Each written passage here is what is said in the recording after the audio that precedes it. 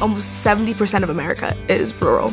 And that's so much of the population that just doesn't get a voice. And there's so many of us that feel like we're so small. But when we come together, we have a bigger voice than we know.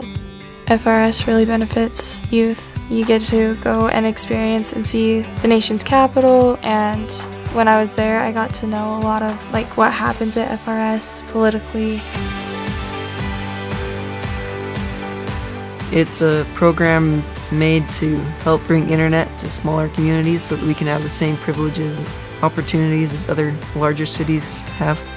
I think my favorite part of the FRS trip was going to the FCC. I thought it was so neat to learn what they do for our communications across the United States. Just hundreds of us came to Washington D.C., all from the smallest places. And we all had so much in common and so much we agreed on. I would want to pursue a career that would highlight how rural communities are important in America and make up America. I think the experience of going to Washington, D.C. and learning everything that I did helps me to learn how big the world is and how many opportunities you can have in it. It really broadens your perspective.